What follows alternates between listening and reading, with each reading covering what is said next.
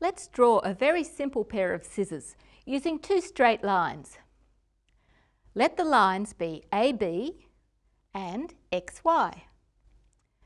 These two lines cross at O and they form four angles there.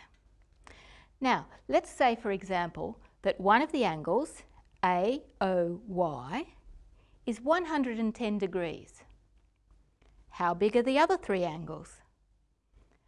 Knowing that both the lines are straight and straight angles equal 180 degrees, angle AOX must be 70 degrees because 110 and 70 are supplementary. Also, angle BOY must be 70 degrees for the same reason. Do you know what the size of the fourth angle will be?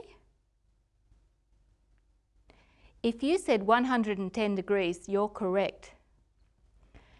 You could make the size of the first angle anything you like, just as you can open scissors to any angle. And the other three angles will always follow this pattern. This makes the two opposite angles always equal. This can be shown with some simple algebra. As long as PQ and RS are straight lines, then the adjacent angles are supplementary and add to 180 degrees.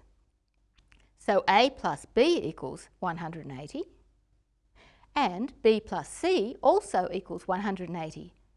So A must equal C. We can use the same logic with B plus C and D plus C to show that B and D are equal.